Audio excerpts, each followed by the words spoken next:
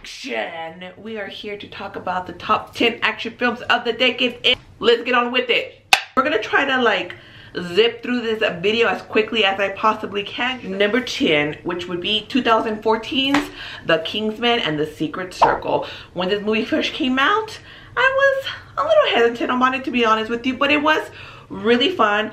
Part 2, it was fun, but it was kind of like, I don't know, it wasn't as entertaining, I feel like, to me. I'm not sure how I feel about Julianne Moore, especially since she was like chopping off people, but we're not talking about part 2. What is part 2 even called? I don't remember. How many people gasped when you thought they were gonna kill the damn dog? I would not be able to kill my dog at all, so I know that I would never make it into the secret society. With that said, let's go ahead and move on with number 9. That would be 2011's Fast 5. Of course, I'm gonna have a Fast and the Furious movie in here. Pre-warned, it is my only Fast and the Furious movie that I have in my whole decade, and I feel like from the whole franchise, this actually is the best one. We're in Rio. There's car chasing, of course. It is possibly where the ridiculousness of the Fast and the Furious franchise kind of officially began, because from here I just felt like they just kept going over and over and over more than the top. But look out for Fast and the Furious 9. It is 9, I believe, coming out in May 2020. Coming in 8th place would be 2015's No Escape, starring Owen Wilson. This movie, I think, is a little bit more like on the underrated. Not many people, I think, know about this movie. I really quite enjoyed it. It's just a family basically trying to escape when some shit happens in this other country that the people pretty much turned on them, and they're basically just trying to get out of the country. There's Pierce Brosnan. I don't know, I'll put up his name here. This really kind of brings out what a family, what a parent is capable of doing to protect, you know, their own. But we're moving on to my number 7 pick, and that would be 2019's Alita: Battle Angel. That movie came out earlier this year. It's kind of sad that it didn't get as much recognition as it deserved. I can't remember what other movie came out with it around the same time. I'm thinking maybe Marvel did. I honestly didn't even know too much about the film until I saw it on the tier list for the best of 2019 so far, and this movie was actually on a lot of people's list. So checked it out, and I really fell in love with it. Me and my sister, we think it's absolutely great. Let's go ahead and move on to my number 6 pick, and that would be 2015 Sicario. I am a huge fan of Benicio del Toro. I think he's absolutely wonderful, and I think he was great in this film. I honestly have not seen Sicario part 2. I can't believe I haven't. It's just kind of just been there like in my queue to watch list. Can you believe it? We have made it top 5 so quick. I told y'all we're gonna zip through this list. Before I give you my top 5, here are a few honorable mentions. And I know a lot of you are like, really, you have Stranger Tides in your list regardless if it's honorable mention? Yes, I do, because Pirates of the Caribbean is my favorite franchise. Johnny Depp comes on it. That's my husband. I love him. I love him as Jack Sparrow. I had to incorporate it in here in one way or another. I don't really care that you're like, no, this does not classify as an action. Yes, they have it as fantasy and action, and it's my list. And it's an honorable mention. Moving right along, coming in 5th place would be 2012 Skyfall. Because, again, I gotta have a 007 film in my list. And it made it in my top 5. I mean, I gotta get some props for that, right? This is probably one of my favorite James Bond movies with Daniel Craig. This one and Casino Royale are possibly my favorite ones. I think this one still comes first. Of course, look out for the new James Bond film coming out next year. This is actually going to be Daniel Craig's last role as the iconic Bond. James Bond.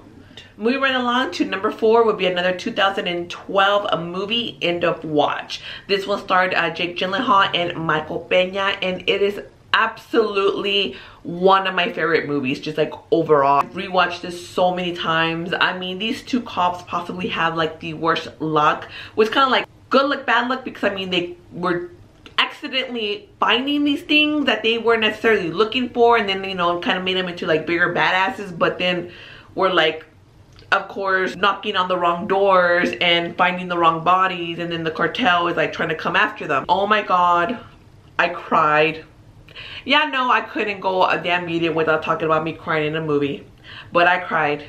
end of watch. If y'all seen the movie, y'all know where I cried.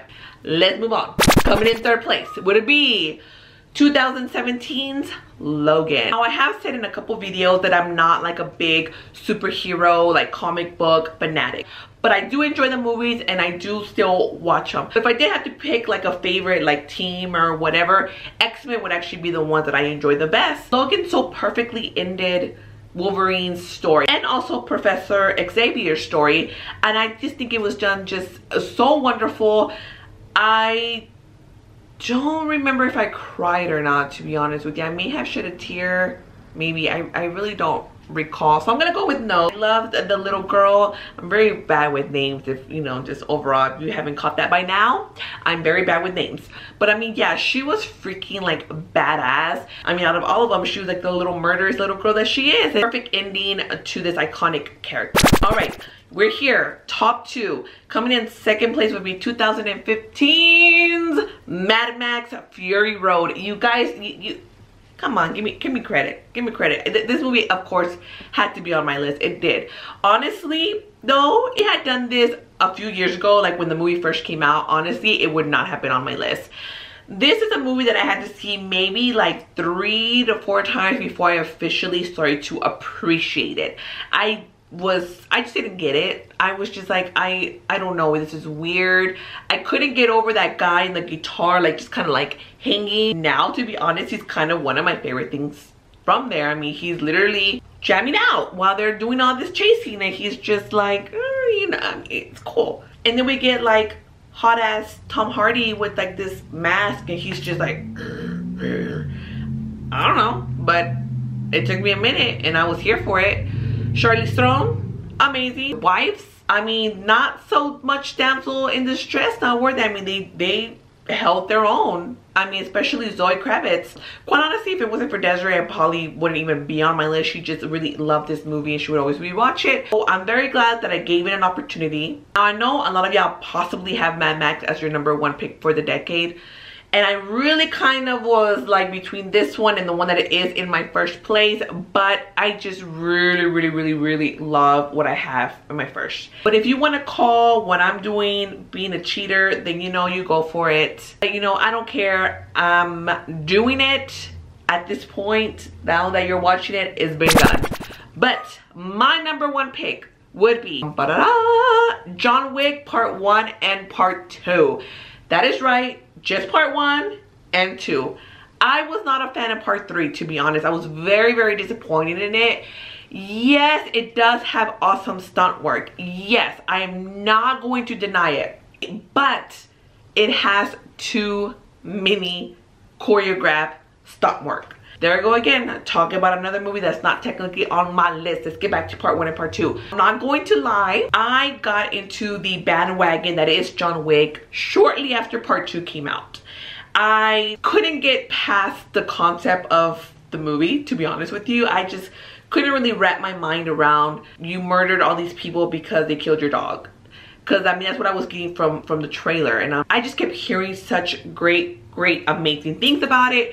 Part 2 came out and I even heard more great things about it, and I was like, you know what, I think this movie has something for it. Part 1, I was like, wow. Got Part 2 and I'm just like, wow, he killed somebody with a freaking like pencil. Like, who does that? John Wick does that. That's who. Part 1, one of my favorite scenes, honestly, it's like a really like simple scene, was when the cop came over and was all like noise complaints and, oh, are you back at work? Literally sees the bodies like, you know, down his hallway. Doesn't bat an eye. You know, mad respect for that cop, because he's like, no, like, I'm not gonna fuck with John Wick. Like, psh. In Part 2, you know, he of course had to go get his car back, because why wouldn't he get his car back? Plus, he got to get a new dog in Part 2. Wait, no, he got him in Part 1. Lies. Wait, yes. Yes, at the end of Part 1, he got a new dog. A really pretty pit bull. So cute. Anyway, a lot of these movies have been out forever and a day. Alita's the only one that was out this year. But I didn't really get too much into it. This is what I considered the top 10 best action films of the decade. Now, I don't want to hear people saying your list is wrong, Stephanie, because my list is not wrong. So again, this is my list and what I consider the best. Now, I'm not going to say that your list is wrong because again, that's your list, your opinion. Everybody has different ones.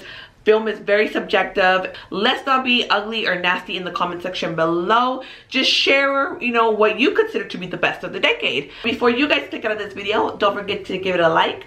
Subscribe to my channel if you haven't yet. Don't forget to hit the notification bell so you'll be notified each time I post something new. And until next time, I'll be seeing you guys at concessions. Bye.